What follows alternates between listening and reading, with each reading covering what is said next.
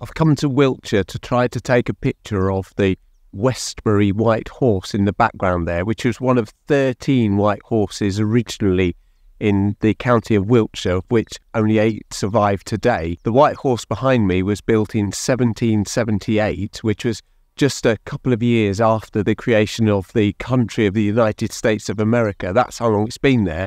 But it wasn't the first horse that was actually on this hillside. That was a few years earlier, and there's sort of anecdotal evidence that there was a horse here in the 16th century too.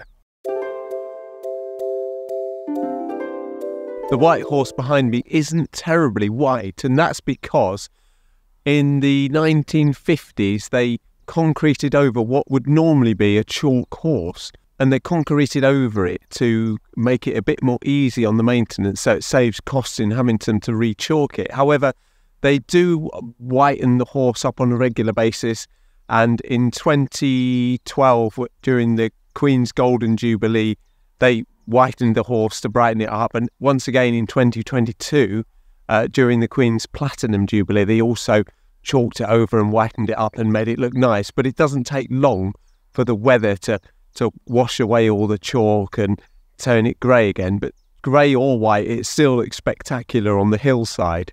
My aim today is to try to get a nice picture of the white horse using the Olympus E-PL5. Currently I've got the 45mm prime lens on, and hopefully I can get a nice shot with this. If not, I'll use the kit lens. Going to look around this area to try and find the best composition. I've seen lots of pictures of this horse, and they're all taken from roughly the same place. They're kind of roughly the same image, so I'm going to try my best to find something different if I can, and I'll show you the results, of course.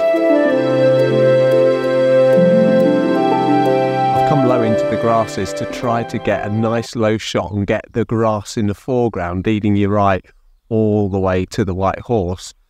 I've got the 45mm lens on the E-PL5. It does feel like it's a little bit tight, but I'll take this shot and I'll also take another one using the kit lens in a much wider angle, and I'll see which one comes out best. But I'm hoping to be able to just get a nice foreground of these grasses, and hopefully the sun will come out onto the horse when I take it, so which it's in and out of the sky at the moment.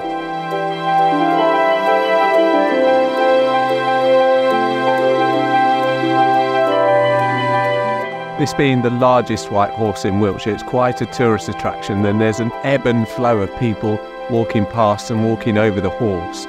So I'm having to take my moment, I'm having to choose my moment carefully for when I take my photo, otherwise I'm going to have to crop people out of the image afterwards.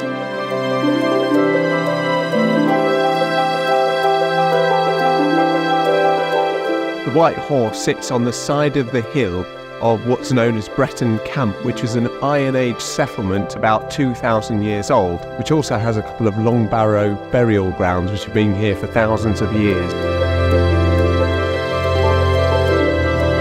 This area is not only historically important because of its 18th century white horse or the fact that it's a 2,000-year-old iron settlement, it's also the location for the Battle of Edington in 878, in which Alfred the Great defeated a Viking horde led by Gudrun the Dane and became an historic and important part of English history, with limiting the amount of reach the Vikings had throughout the whole of England. I've come miles out to take this picture on the side of the road, and you get an amazing view of the whole of the White Horse from right down here. Once again, I'm going to use the E-PL5 with the 45mm lens. I think this is going to be long enough to get a nice picture of the horse in the distance behind me. I'm now just going to wait for the clouds to come over to illuminate the horse, and when the clouds move across the sky, and with those nice fluffy white clouds in the background, I think it'll make a nice picture.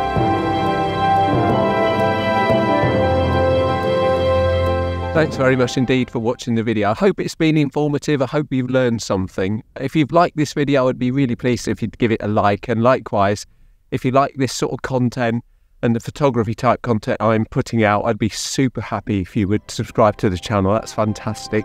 Once again, thank you very much, and I'll see you in the next one. Cheerio.